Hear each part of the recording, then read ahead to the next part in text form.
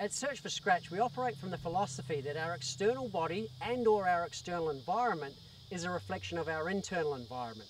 Basically what this means for our students is that if they want to improve the quality of their physical body, such as their health, well-being, or even their golf swing, or even their physical environment, such as their goals, their handicap, their scoring ability, or anything else for that matter, then they first need to improve their internal environment, e.g. the quality of their thoughts, feelings, and beliefs. The science behind the Search for Scratch philosophy is that everything, including us humans, is all made up of energy, and the frequency or wavelength that our energy vibrates at will only ever attract to us energy that's in alignment with this vibration in our external environment.